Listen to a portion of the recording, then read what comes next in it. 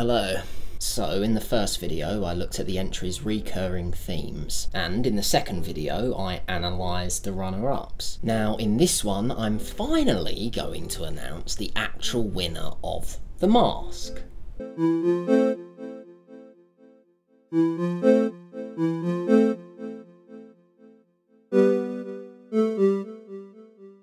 This entry is the clear winner in my book, and going on the thumbs up it received, you lot agreed with me. So without further ado, the winning entry is Alexander Robert Newby, and he writes, "My penis fell off in the bath and I couldn't find the plug. Luckily, I salvaged my dismembered member before it was lost down the drain, only to find that I had no idea how to reattach it. In finally managing to do so, I realised, to my dismay, it wasn't mine. Discarding it, I began to search for my true genitalia. The bath was now full of various willies, not one of them belonging to me. I became frantic, sifting through cock upon cock down the plug hole until none were left, and I was left castrated, like Ken." The Barbie doll, I think he means. This might seem like a silly pick, and I suppose it is in a sense, but there's actually a lot going on here. First off, we've got a staggering amount of faulty logic at play. At no point does the dreaming mind wonder how on earth the penis could have just fallen off like that. And at no point does the dreaming mind wonder why there are so many other penises lingering in the bath drain. The dreaming mind, like so many other dreaming minds from night to night, never stops to rationalise the absurdities it's experiencing. This obliviousness can be disheartening for some, especially those who are diligently striving towards maintaining a more lucid lifestyle. But it is perfectly natural. This is just the way the mind works on default whilst dreaming. After all, the usual part of the mind that's used for logic and rationalisation is switched off during dreaming. Because of this, we tend to accept the strangest of scenarios as reasonable and acceptable. The only way to turn that part of the mind back on is to become lucid. And in fact, that is often the way we become lucid. We say, "This thing I'm experiencing is absurd. This makes no sense. I must be dreaming." But even whilst lucid, that rational, logical part of the mind can continue to stay switched off depending on how far down the lucid layer ladder you've gone. Anyway, back to this dream. So another point of interest is the rich sexual symbolism. Of course, as always, there are many possible interpretations of this symbolism. But from my perspective, the key to unlocking its message lies in Alex's acknowledgement that he became frantic. Anything that induces such a heightened state of panic is usually tied into deep-rooted fears and insecurities. Now, what exactly those fears and insecurities are is not my place to say. I could guess at them, but what's the point? I don't know Alex like Alex knows Alex, so Alex is the one that should join the dots and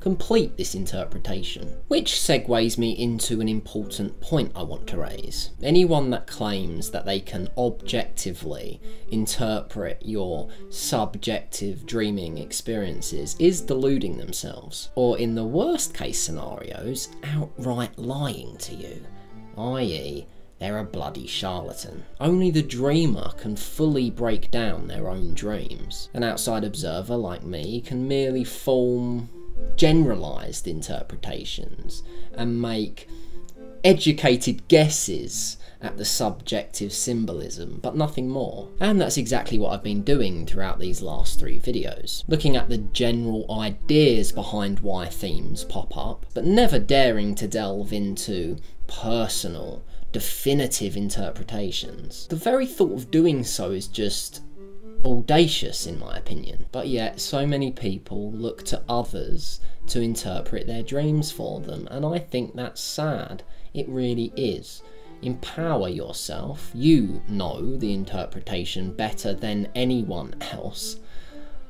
I mean, it's okay for people to maybe look over a dream and give their input, but to just come along and say, this means this, and there's no other way of looking at it, as in dogma, you know, that's bullshit. So anyway, let's go back to the dream one last time and look at the abstract absurdity going on in it. Why does the dreaming mind create such wild, unbelievable scenarios such as this one? Well, like I said previously, one of the reasons is because the logical part of the mind is switched off, but it is more than that. Another possible reason is that the dreaming mind is always in subtle communication with the other levels of the mind whilst dreaming. It's going back and forth with the conscious level, the subconscious level, the superconscious level. And because of this, it's receiving all sorts of different stimuli. The conscious mind sends logical signals, whilst the subconscious mind sends symbolic signals. All the while, the superconscious mind is orchestrating the grander plot behind the scenes. It mashes together all these seemingly conflicting signals and weaves together a script of sorts. Within this script usually lays direction